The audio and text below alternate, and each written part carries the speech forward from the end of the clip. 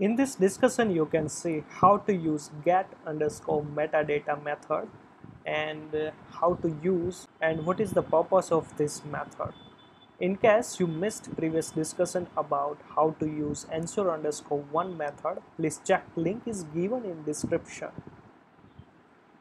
First, we need to understand why this method is useful in Odoo and what is the purpose and how to get data. Let's see how to use this method. Before going to terminal and solving the technical part, let me give you some overview how to why this method is very important.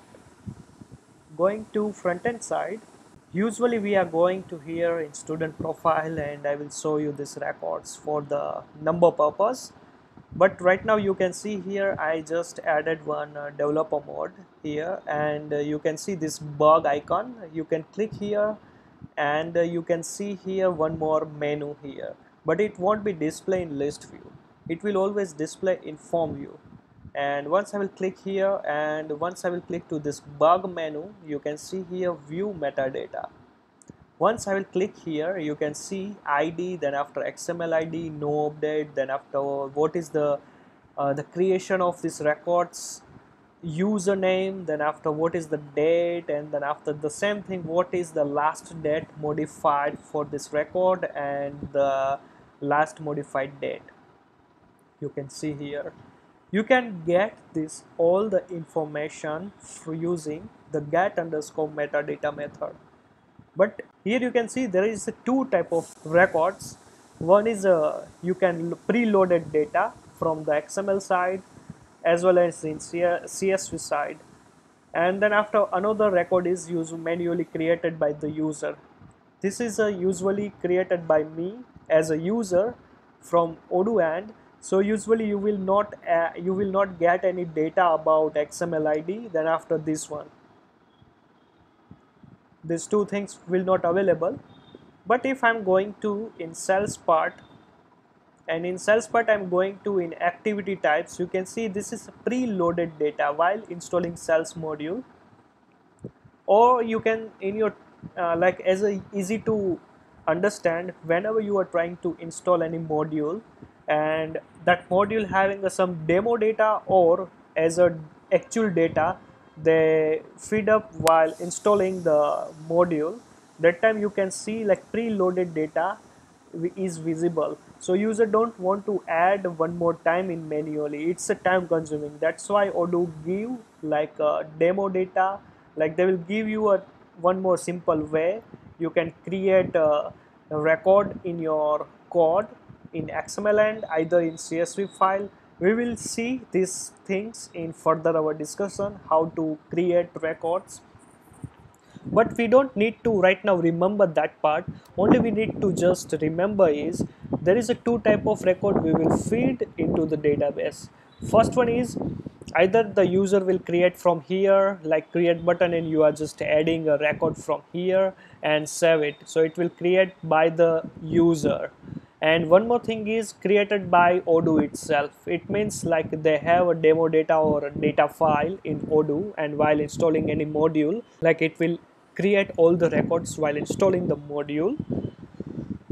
So that time you can see, okay, let me go to this meeting record, and if I'm check here view metadata, you will see here this one like XML ID is a mail, this one mail underscore activity underscore data underscore meeting. So this is what happened is while mail module like while installing a mail module, it will automatically create this record. So this is not a this is not created by any user, it's created by the Odoo itself from the XML file. Okay, for the double check like how to create, we will see in further discussion in detail, but I'm giving you a simple demo to how to see this record from the XML end. I'm going to in PyCharm and I will click, I'm going to in add-ons part and search this one. this ID, and simply I'm using here XML, not a Python file. So you can see here, this is a record which is created in XML, and this is a model name, and this is a ID, actual ID, and you can see these three fields. Means these three lines is a record. These three lines you can see here, it's a field name, like name field, icon field, and sequence. You can see here the name having a meeting, icon having a this far desk users, and sequence having a 9 as a record. If I'm going to double check from the front end, I'm going to again here, and you can see here this name having a meeting, then after this icon having a far desk users, and you can see this days and all, it will by in this model having some default values, so it's pop up here. And one more field was like sequence, it's not display here, and it is not necessary like all fields will display here, inform you. So something like this way you can identify, okay, yeah, this field is generated by Odoo or it's generated by the user. So you can easily get the informations using this view metadata. This is only for the record purpose, and we will check like how to use in code base. I hope you understand this basic information about this get underscore you will get about this view metadata. In case you have any query, you can just comment below, I will get back to you. Again, I'm going to in PyCharm, and I will close this one and open the terminal.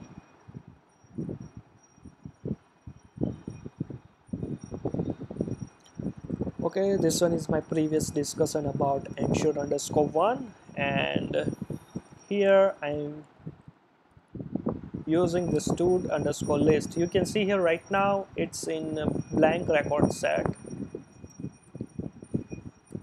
and I will use something like this search, then after I will add all record will return into stud underscore list, and you can see here total 16 records is available, lan stud underscore list. So you can see 16 record set is available. For the double check, like I'm going to in student profile, and you can see here total records is available in this profile is 16, but we have also archived one, so those records is 6. So those record set is 6, but it is not useful while execute a normal search method. In case you want to use that one also on archive, you will get like you can see the previous discussion about search method. I gave like all the possible operations over there. So right now we are focusing for the 16 records, and what we have to do here is only simple using like stud underscore list, then after we have to use here get metadata. That's it. And once you will enter, you can see like it will give the output as a list of dictionary. First record set is like, let me copy this one first.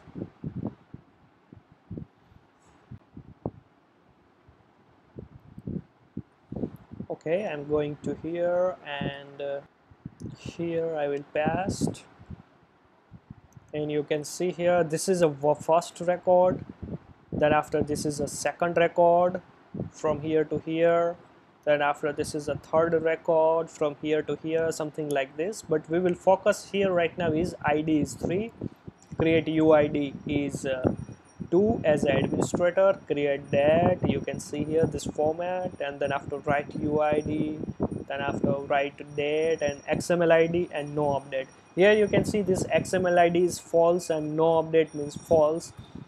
We will skip about this one, we will see later one. We will just focus on about only this one, like XML ID false.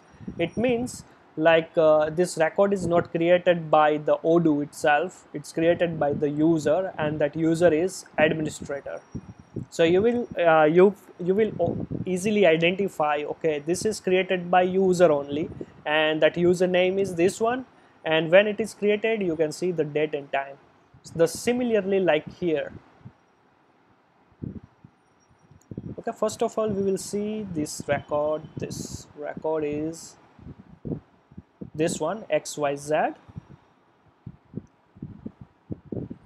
and I will give you the and open this view metadata. So you can see here this XML ID is null, then after no update is also false. Similarly here,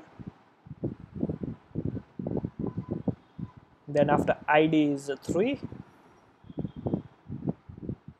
then after create and write date and create user and last modified by user is the same as the administrator, which is created by me in early discussions. So you will get the information something like this. And one more thing is, yeah, if I'm going to here in sales part and in configuration like this same this model like mail activity type, I'm going to again here in terminal, like here self.env, then after mail.activity.type, then after I will search all the records and I'm just adding like metadata, and I will copy this one,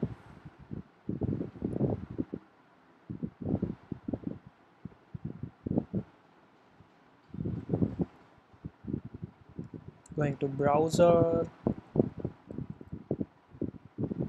and format. So you can see here while created by the Odoo, you can see here this XML ID having this ID, so you can easily identify, and here is a module name, and this is the ID of that record in the XML site. You will easily identify. So you can see here this XML ID is false. It means it's not created from the XML end, and you will not find in add-ons. So similarly like this way you can identify, okay, this ID is available in XML end. You can easily copy this ID and paste over there in add-ons and search into XML end. That's it. Or if you don't find in XML end, you will search into CSV file, and we will cover this demo data or preloaded real data, how to, like, I will give you one more session about how to add like real data while installing any module using XML and CSV file, and see you in next session.